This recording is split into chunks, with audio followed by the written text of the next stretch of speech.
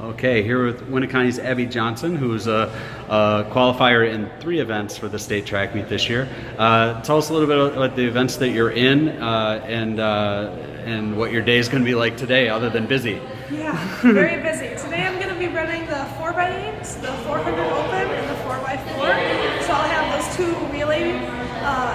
relay races with my teammates that I'm really excited for. And I'll have the 400 on my own. Okay.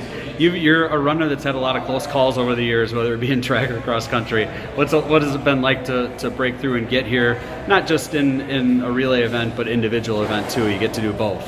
Yes, just in the past, missing these state meets just by one place sometimes was definitely devastating.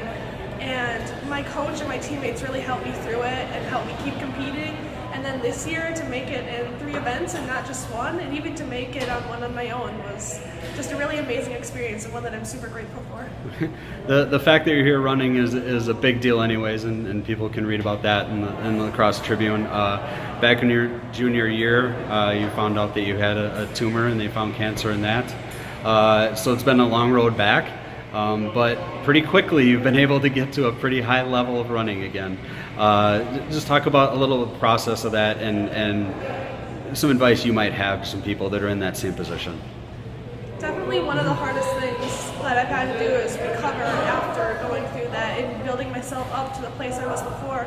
But I guess I want people to know that even though you've gone through these harder times, that things can be even better than they were before, and you don't even have to just get back to the same place you were.